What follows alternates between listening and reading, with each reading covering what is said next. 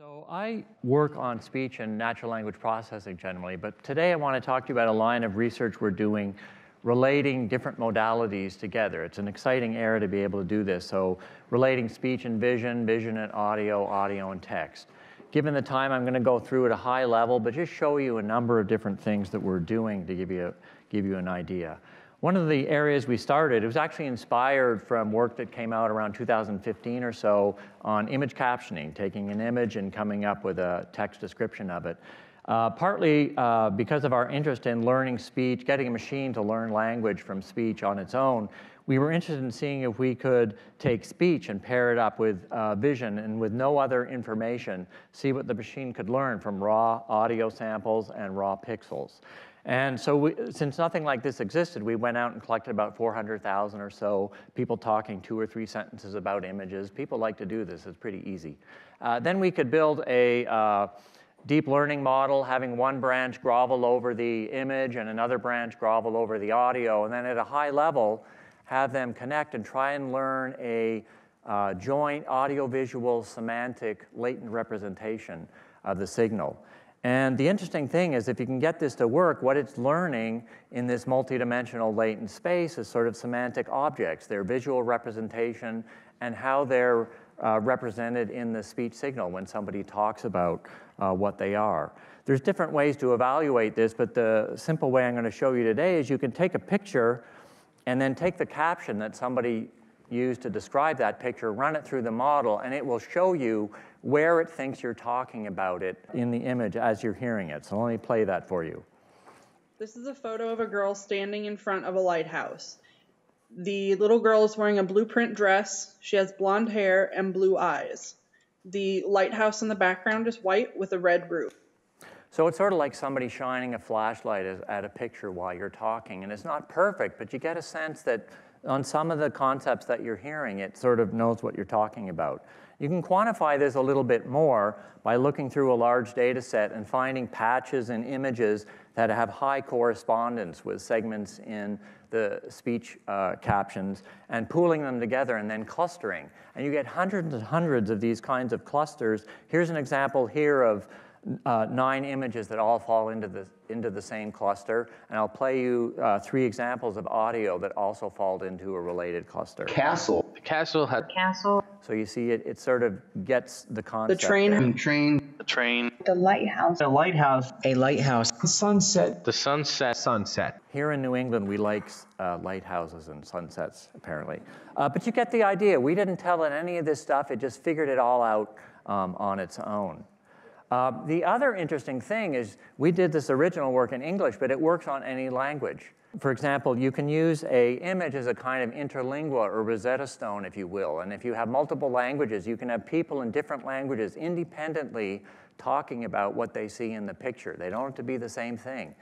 And by modifying the original architecture to include branches for different languages and jointly learning this high-level semantic embedding space, you can make connections between the languages without having any direct connections before. So let me show you for English and Hindi a couple of different clusters that pop out. For people are... There are many people say, and some people खरीदारी कर रहे हैं, लोग नाच रहे हैं, सकते हैं 4 top of a body of water, the picture of water and Of a lake. पानी में एक वहाँ पर पानी ऊपर से आ रहा है, तालाब का पानी लग रहा है.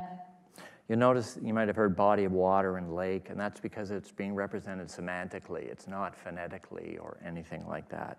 So after doing this kind of work with still images, we wanted to move to video.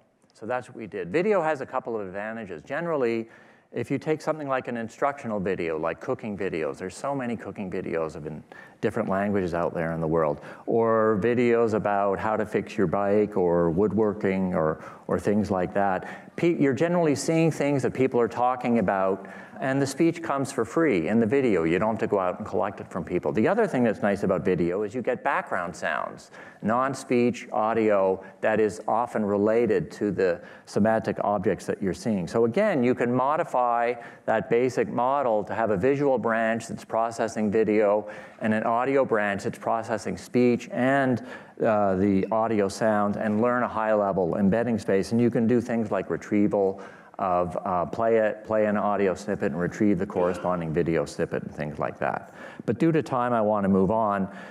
We've done a lot of learning from raw audio, like audio that you extract from YouTube videos and things like that. You can learn it in a supervised way with a deep learning model where you take a audio input in the form of a spectrogram, a time frequency representation of the audio, and you tell it what audio tags are associated with that segment.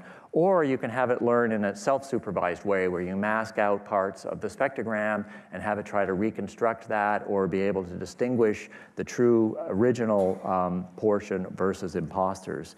When you do that, you can get quite good state-of-the-art results on audio classification. I'm going to play you an audio example, so listen carefully, see what you think it is.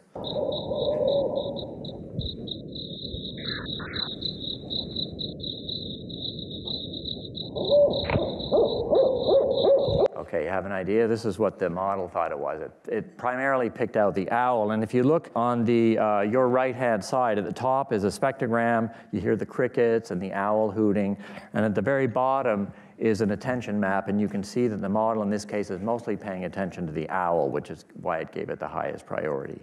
You can also combine audio with video and do a joint audio encoding and a video encoding, encode them together, and in a self-supervised way without any annotations whatsoever, learn a joint audio-visual embedding space. And you can do things like retrieval there, where you play a audio snippet and retrieve appropriate video, or play a video segment and retrieve appropriate audio.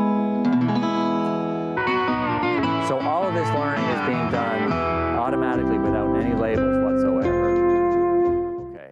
Due to time, I want to switch. You can combine all of these types of perceptual models to do a general form of scene analysis. So you can do speech recognition to transcribe what's being said. You can also be doing audio classification to be listing background sounds that you have. So for example, here in the yellow, we have the audio tags, and in the green, we have the speech. Medium high.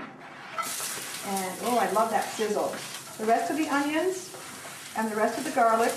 And you can imagine combining that with vision as well. The last thing I want to touch on from a research point of view, where we're going, I think is very interesting, is combining these perceptual models with language models. So you can actually have a conversation with a model about what it heard or saw and why. So going back to the owl example, we've hooked up with a large language model. So you can say, well, what did you hear? And it gives a little description of the scene. And then you say, did you hear any insects? And they said, oh yeah, I heard some crickets. You know, and then then you can do more esoteric things like, well, when do you think this was recorded? Would this be good background for a movie? And it gives its opinion. You know, there's no end to what you could get into here. So that's all I wanted to show you. Final thoughts. Deep learning has really enabled us to make connections across modalities. It's fascinating. Self-supervised learning has let us learn from large quantities of unannotated data, and these newer large language models is going to be a really interesting research direction to connect perception with language, two of the original pillars of artificial intelligence. And last, I'd like to thank the people here are the primary people involved in the research I talked about. And that's it. Thanks.